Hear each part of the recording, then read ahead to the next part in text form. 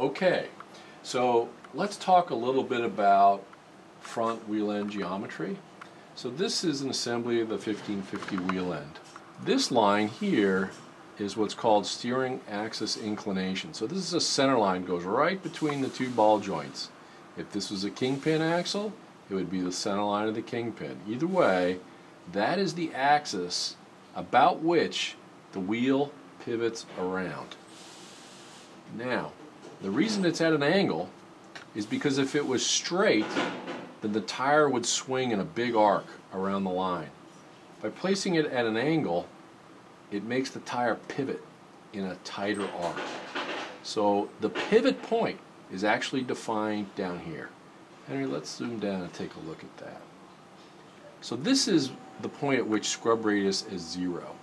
This is a model of a 40-inch tall tire with it resting on the ground, so it actually compresses a little bit when the weight of the car is on it. So this is a logical point that it would pivot around, but since our tire's not coming down here and meeting the ground, we're actually meeting it right in here. So let's zoom in just on this right here, Henry. Okay, so our scrub radius is defined by the distance between, this is the ground, and obviously that's what the tire would normally be squeezed up a little bit, but we just didn't show it that way. So this distance is actually our scrub radius. And our scrub radius with the 5.5-inch backspace wheel is under 1 inch, very small. If I had a 3.5-inch backspace wheel, which would push the wheel and tire out 2 more inches, I'd have almost 3 inches of scrub radius. That's a big change. This is why to have the tire pivot rather than roll through a turn, we want to have that deep backspace wheel.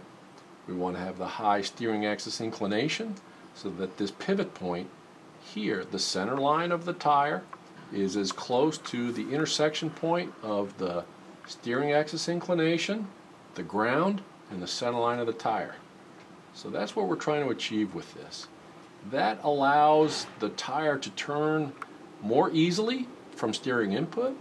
It allows the tire to not exert forces on the steering linkage when it's trying to accelerate and climb into the other side, like toe in under pressure, or to toe out under heavy braking. It also means that the tire, when it pivots, it's just pivoting about this axis of 1 inch, just under 1 inch. And so what that means is the tire doesn't roll very much even when our lockers are engaged. If you have a long scrub radius, the tire actually rolls a little bit as it turns, and the locker prevents that.